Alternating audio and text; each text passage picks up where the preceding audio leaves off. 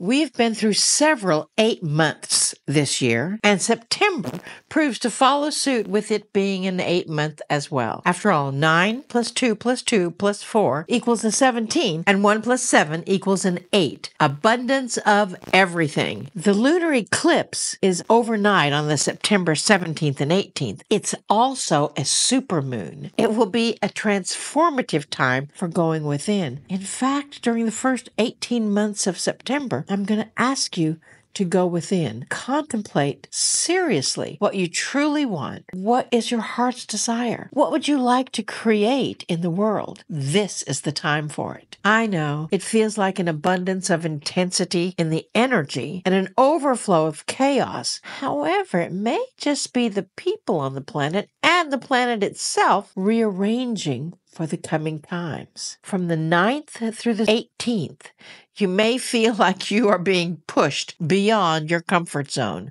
So whether you can see the lunar eclipse or not, please, on the 18th or overnight 17th and 18th, spend some time going within. You've got that big old supermoon to verify that and to amplify that energy. So during the day at 11:11 a.m., wherever you are, take a minute, 2 minutes, maybe even 5 minutes to be still and visualize the world as you would intend it to be. Alternatively, you can do the same thing at 11:11 p.m. Go outside, look at the moon, feel that energy of the big old supermoon, and amplify your own creation. And of course, between the 9th and the 18th, visualize the desire that you have in your life.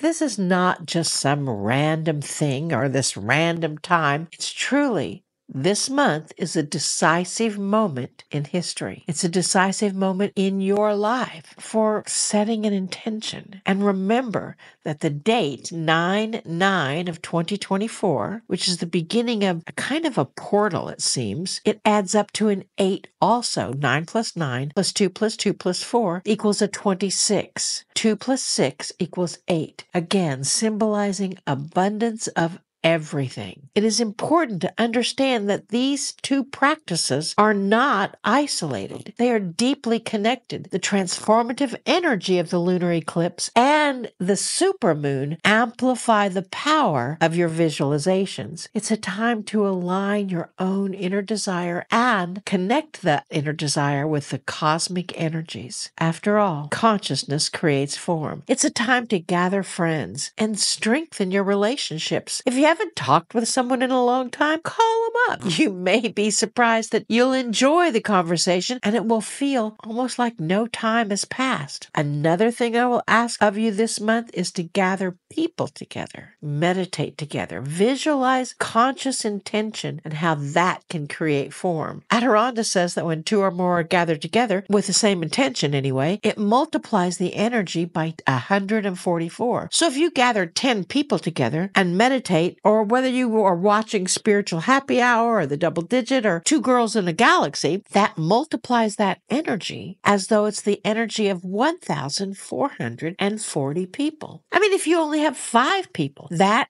becomes the energy of 720 people. That energy then goes out into the ethers. This will be a time of gathering your forces, or gathering the force, and unite those scattered energies that last month happened during the Lionsgate portal. September is always a month for changes, what with the equinox on the 22nd, but this month it's even bigger and more amplified because of the lunar eclipse and the supermoon. And those changes that are happening can be wearing on people a little bit. It seems like people in the U.S. sometimes seem to be desensitized to the turmoil of the war, or wars, as they are in several nations in the world. That's why we are making a call to all light workers. Please gather your force together, band together, connect with the energy of peace, love, and then that has a chance to expand. September is also a month of retrogradity.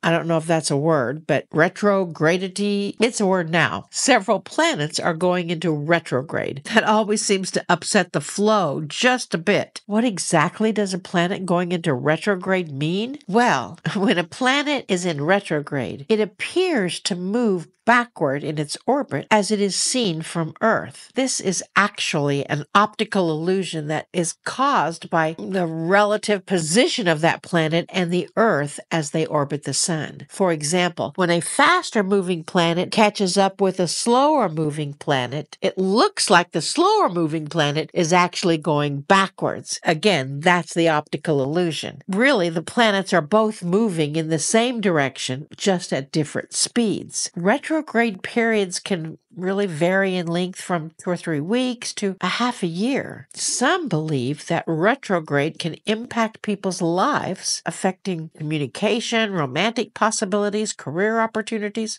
For example, some believe that Mercury retrograde actually happens 3 or 4 times a year and can impede technology or contractual legal agreements. They won't even sign a contract when Mercury is in retrograde. So in September, Uranus will be in retrograde. Pluto will be in retrograde. I mean, we just got out of Mercury in retrograde. Now, how is all that retrogradity going to affect you? I don't really know a lot about astrology, but it might be a good time for you to have an astrological reading with someone because change is in the air. Pluto and Uranus will be in retrograde this month. This will create profound and definitive energies that might be a bit challenging to accept. They are both planets of sudden, drastic changes. Now, that might not fly with astrologers, but that is definitely the information that I received during meditation and conversations with Adironnda this month. Even though you might feel like you're crawling back into a corner and escaping into, well, I don't know what you escape into, please do not. So, just what does Adironnda say about September 2024? They say to please be meticulous in your planning. Do not leave anything to chance. We don't mean that if an opportunity pops up that you should not accept it. I mean, even if you didn't plan on it, but know that when you step into the direction of an opportunity, it just means taking that step. You need to have your really good stepping shoes and your good stepping cold weather coat and your raincoat and your umbrella and maybe a sweater. And as you're stepping into your stepping wardrobe, underneath all that, you need to have shorts, t-shirts, and sandals on because you need layers and to be prepared for anything. In other words, plan, acknowledge, be the Girl Scout or Boy Scout, be prepared, and plan for sudden changes. It truly feels like in the first half of the month that you're going to look at your long-range plans. What would you like to see in 2025? What would you like to see in 2026 or 2036? Take this into meditation and ask yourself, what would the perfect day look like? What does it feel like?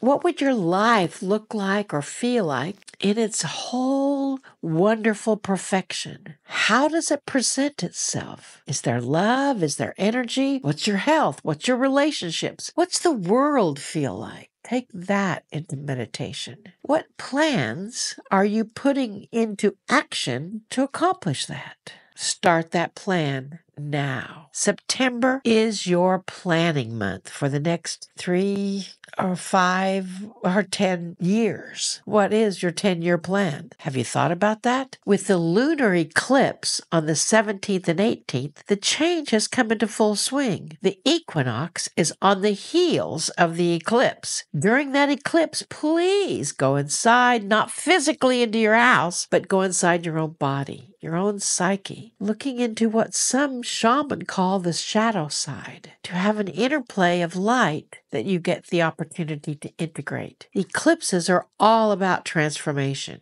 Now more than ever, the lunar eclipse is that time for transformation. It might even be a good time to create your own silent retreat, maybe on the September 18th or 17th, and have that act as a gateway to your own higher consciousness.